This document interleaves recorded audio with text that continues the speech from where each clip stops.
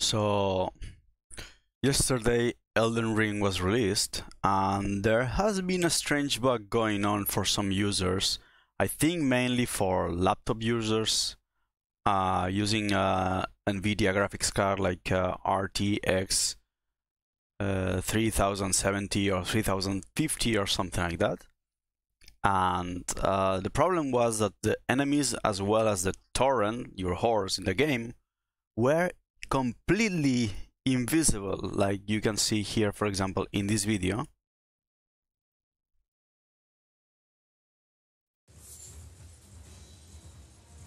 As you can see, no enemy, the enemy is invisible and the horse is also invisible. So that, of course, was a huge problem. I was researching a bit online how to fix it. And to fix it, it's actually quite simple. I'll do everything from scratch, and I'm going to explicitly address the case for Nvidia users with an Nvidia graphics card. You have to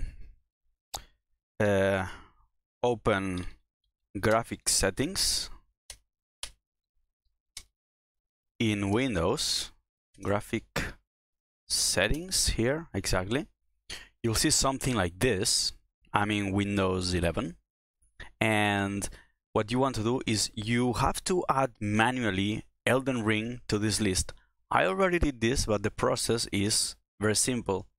You want to add an app, you click on Browse, you search for your Elden Ring folder, which is going to be something like in your Drive, Program Files, Steam Apps, Common, Elden Ring, Game, and then you have to select the Elden Ring application, which you will see because it has a name and the little icon. And once you add that, it will show up here. And then, very important, you have to click here and then click on Options. And you want to make sure that the option High Performance is selected and the system is not trying to use some internal graphics card. So you have to make sure High Performance is selected. I think that pretty much does it. Just in case, I did the same with the Steam application. So the same thing I did for Elden Ring for Steam, adding the Steam to this list manually, clicking on Browse, then your Drive, then Program Files, then Steam, and then add the Steam application, which is just called Steam, and do the same.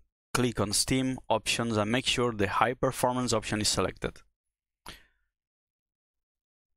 Now, the next thing you can try, also I'm pretty sure that would have fixed it, but the next thing you can try is go to Steam, click on the Steam menu, Settings, In-Game, and here you want to make sure enable the Steam overlay while in-game is not enabled, it is disabled. It should look like this.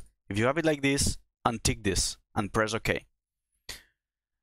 And lastly, and that goes only for Nvidia users, you want to check that Nvidia is using the proper drivers for gaming.